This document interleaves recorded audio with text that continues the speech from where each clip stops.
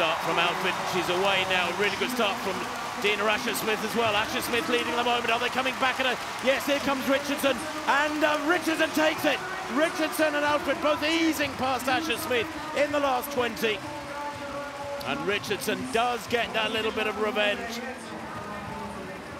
You know, this is a part of the race where you know, Dina's such a good starter, but she is now really moving through the gears in the race really well, and then staying with a good pace to the end and almost hanging on for the win here. But Richardson, the great competitor that she is, and you shouldn't really doubt that. You know, remember what she did in the World Championships in lane 9 last year, and yes, she couldn't catch Alfred at the Olympics, but tonight she was close enough, as you mentioned, after that, the start that the two of them got, it was close enough for Richardson.